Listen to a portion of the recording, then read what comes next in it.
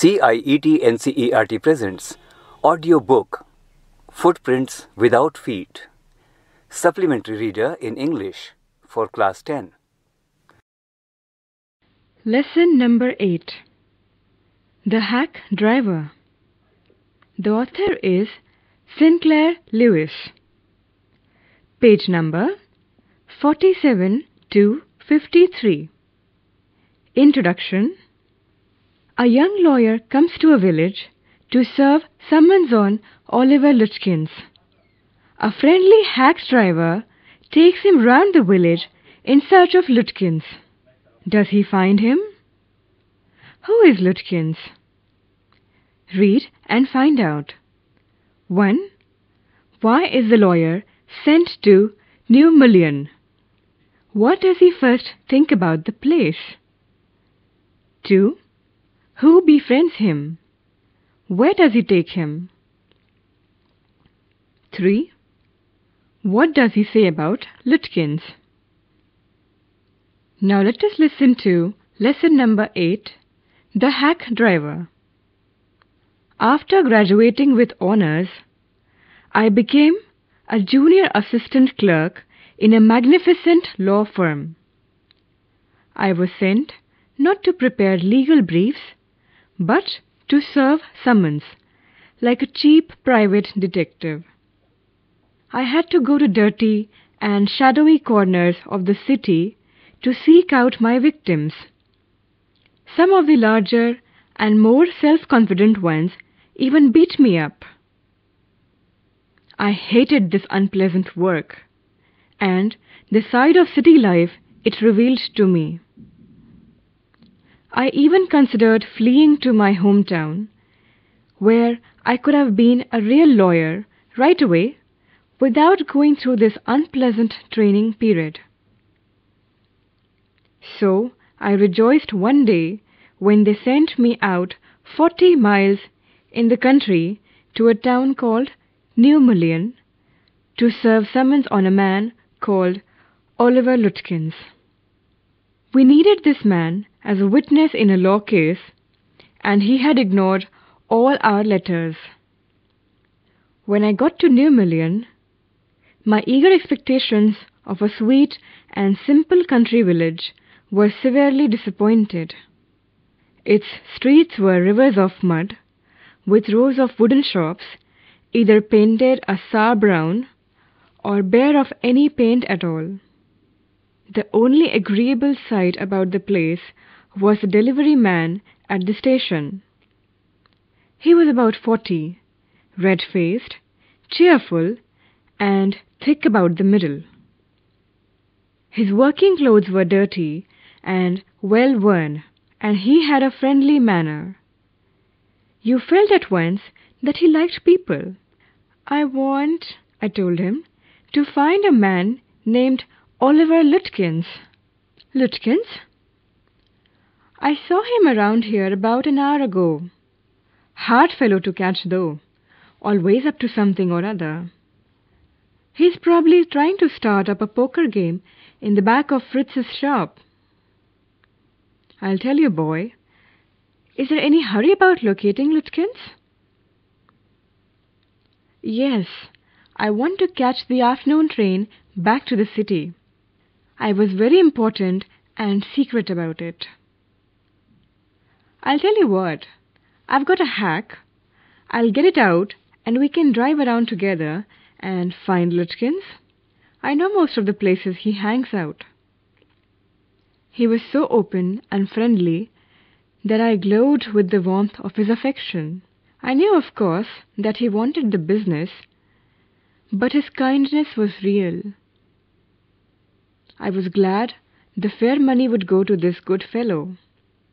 I managed to bargain down to $2 an hour, and then he brought from his house nearby a sort of large black box on wheels. He remarked, "Well, young man, here's the carriage," and his wide smile made me into an old friend. These villagers are so ready to help a stranger. He had already made it his own task to find Oliver Litkins for me. He said, "I don't want to interfere, young fellow, but my guess is that you want to collect some money from Litkins. He never pays anybody a cent. He still owes me 50 cents on a poker game I was fool enough to play with him. He's not really bad, but it's hard to make him part with his money. If you try to collect from him, in those fancy clothes, he'll be suspicious and get away from you. If you want, I'll go into Fritz's and ask for him, and you can keep out of sight behind me." I loved him for this. By myself, I might never have found Litkins. With the hack driver's knowing help, I was sure of getting my man.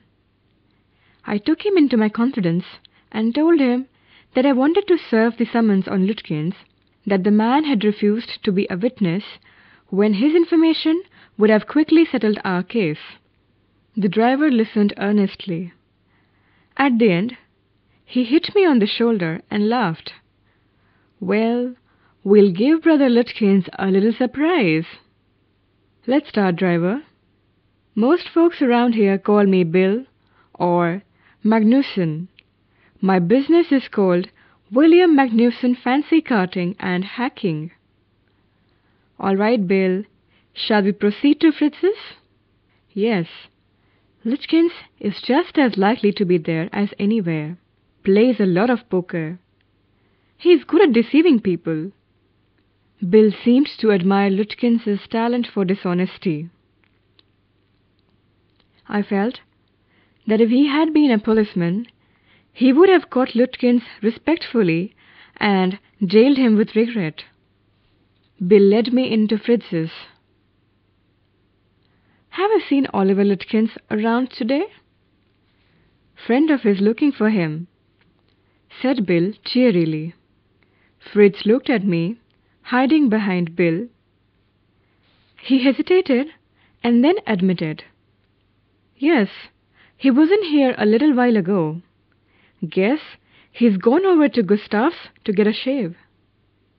"Well, if he comes in, tell him I'm looking for him." We drove to Gustav's barber shop. Again, Bill went in first, and I lingered at the door. He asked not only the Swede, but 2 customers if they had seen Litkins. The Swede had not. He said angrily, "I haven't seen him and don't care to. But if you find him, you can just collect that $35 he owes me." One of the customers thought he had seen Litkins walking down Main Street, this side of the hotel. As we climbed back into the hack, Bill concluded that since Litkins has exhausted his credit at Gustav's, he had probably gone to Gray's for a shave.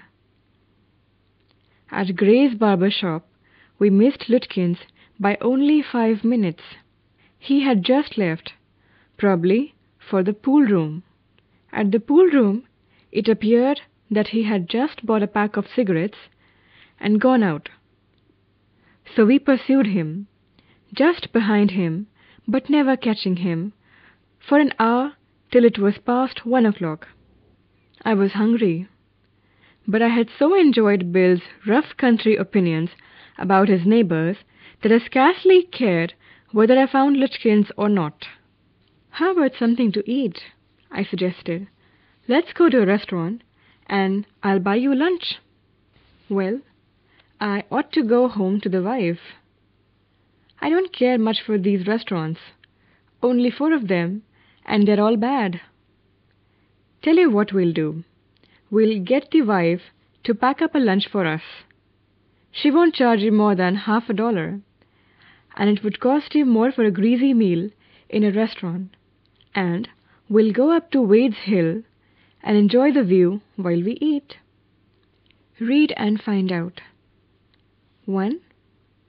What more does Bill say about Litkins and his family? 2. Does the narrator serve the summons that day? 3. Who is Lutkins? I know that Bill's helpfulness to the young fellow from the city was not entirely a matter of brotherly love. I was paying him for his time. In the end, I paid him for 6 hours, including the lunch hour, at what was then a very high price. But he was no more dishonest than I. I charged the whole thing to the firm.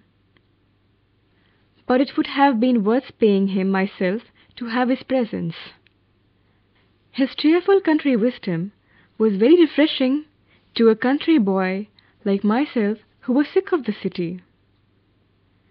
As we sat on the hilltop, looking over the pastures and creek which slipped among the trees, he talked of New Million and painted a picture in words of all the people in it. He noticed everything, but no matter how much he might laugh at people, he also understood and forgave their foolishness. He described the minister's wife who sang the loudest in church when she was most in debt. He commented on the boys who came back from college in fancy clothes. He told about the lawyer whose wife could never succeed in getting him to put on both a collar and a tie on the same day. He made them all live. On that day, I came to know New Mullion better than I did the city and to love it better. Bill didn't know about colleges and cities, but he had traveled around a lot of the country and had had a lot of jobs. From his adventures, he had brought back a philosophy of simplicity and laughter. He strengthened me. We left that peaceful scene of meadows and woods and resumed our search of Oliver Lutkins. We could not find him. At last, Bill cornered a friend of Lutkins and made him admit what he guessed. Oliver's gone out to his mother's farm 3 miles north. We drove out there, laying plans. I know Oliver's mother. She's a terror. Bill sighed. I took a trunk out there for her once, and she almost took my skin off because I didn't treat it like a box of eggs. She's about 9 feet tall and 4 feet thick and quick as a cat, and she sure can talk. I'll bet Oliver heard that somebody's chasing him, and he's gone on there to hide behind his mother's skirts. Well, we'll try her. But you'd better let me do it, boy. You may be great at literature and law, but you haven't had real training in swearing. We drove into a poor farmyard. We were faced by an enormous and cheerful old woman. My guide bravely went up to her and said, "Remember me? I'm Bill Magnuson, the carter and hackman. I want to find your son, Oliver." "I don't know anything about Oliver, and I don't want to," she shouted. "Now look here, we have just had about enough nonsense. This young man represents the court in the city, and we have a legal right to search all properties for this Oliver Lutkins." Bill made me sound very important, and the woman was impressed. She retired into the kitchen, and we followed.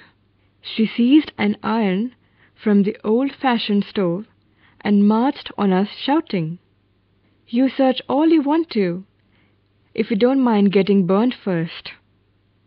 She shouted and laughed at our frightened retreat. "Let's get out of here." "She'll murder us," Bill whispered. Outside he said, "Did you see her smile? She was laughing at us." I agreed that it was pretty disrespectful treatment. We did, however, search the house. Since it was only one story high, Bill went round it, peering in at all the windows. We examined the barn and stable. We were reasonably certain that Lutkins was not there. It was nearly time for me to catch the afternoon train, and Bill drove me to the station. On the way to the city, I worried very little over my failure to find Lutkins. I was too busy thinking about Bill Magnuson. Really, I considered returning to New Million to practice law. If I had found Bill so deep and richly human, might I not grow to love Fritz and Gustav and 100 other slow-spoken, simple-wise neighbors? I pictured an honest and happy life beyond the strict limits of universities and law firms. I was excited. I had found a treasure. I had discovered a new way of life. But if I did not think much about Lutkins, the office did. I found them all upset. Next morning, the case was coming up in the court, and they had to have Lutkins. I was a shameful, useless fool. That morning, my promising legal career almost came to an end before it had begun. The chief almost murdered me. He hinted that I might do well at digging ditches. I was ordered back to New Million, and with me went a man who had worked with Lutkins. I was rather sorry, because it would prevent my loafing all over again with Bill. When the train arrived at New Million, Bill was on the station platform near his cart. Strangely enough, that old tigress, Lutkins' mother, was there talking and laughing with Bill, not quarrelling at all. From the train steps, I pointed Bill out to my companion and said, "There's a fine fellow, a real man. I spent the day with him." "He helped you hunt for Oliver Lutkins?" "Yes, he helped me a lot." "He must have. He's Lutkins himself." What really hurt me was that, when I served the summons, Lutkins and his mother laughed at me as though I were a bright boy of 7. With loving kindness, they begged me to go with them to a neighbor's house for a cup of coffee. "I told them about you, and they're anxious to look at you," said Lutkins joyfully. "They're about the only folks in the town that missed seeing you yesterday." Glossary: Hack, a horse-drawn vehicle. Agreeable sight, pleasant sight. Poker, a card game in which bluff is used as players bet on the value of their cards. Earnestly, very seriously. Creek, short arm of river, inlet on sea coast. Think about it. 1. When the lawyer reached New Million, did Bill know that he was looking for Lutkins? When do you think Bill came up with his plan for fooling the lawyer? 2. Lutkins openly takes the lawyer all over the village. How is it that no one lets out the secret? Hint: notice that the hack driver asks the lawyer to keep out of sight behind him when they go into Fritz's. Can you find other such subtle ways in which Lutkins manipulates the tour? 3. Why do you think Lutkins' neighbors were anxious to meet the lawyer? 4. After his first day's experience with the hack driver, the lawyer thinks of returning to New Million to practice law. Do you think he would have recognized this idea after his second visit? 5. Do you think the lawyer was gullible? How could he have avoided being taken for a ride? Talk about it. 1. Do we come across persons like Lutyens only in fiction, or do we encounter them in real life as well? You can give examples from fiction or narrate an incident that you have read in the newspaper or an incident from real life. 2. Who is a con man or a confidence trickster? Suggested reading: The Questionable Cargo by Captain W. E. Jones. My Last Dollar by Stephen Leacock. Baron Bhowmick's Ailment by Satyajit Ray. You were just listening to Footprints Without Feet, Supplementary Reader in English for Class 10. This audiobook is presented to you by CIET NCERT, New Delhi, India.